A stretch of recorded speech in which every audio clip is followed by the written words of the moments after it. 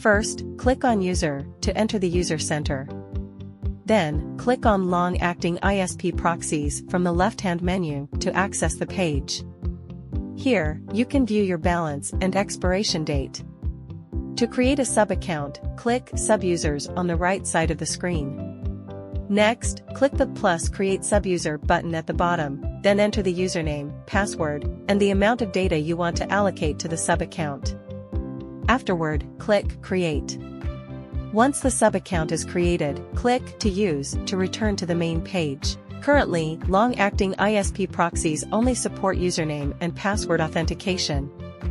Start by selecting the country you need, then choose the desired IP duration, with a maximum of 1,440 minutes. Next, select the sub-account we just created.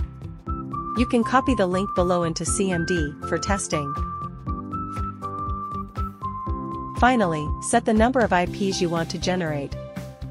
Click Generate, and copy the extracted port into your application for use.